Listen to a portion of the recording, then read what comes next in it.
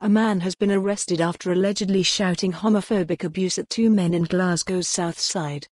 The 75-year-old was charged following the incident on Queen's Drive which happened on Saturday. The force said he has been released on an undertaking and will appear at court on a later date. A Police Scotland spokesman said, "Police received a report of a man being verbally abusive to two men on Queen's Drive. Officers attended and a 75-year-old man was arrested and charged in connection with the incident. He has been released on an undertaking and is expected to appear at court on a later date." For more on this story, visit the news article link.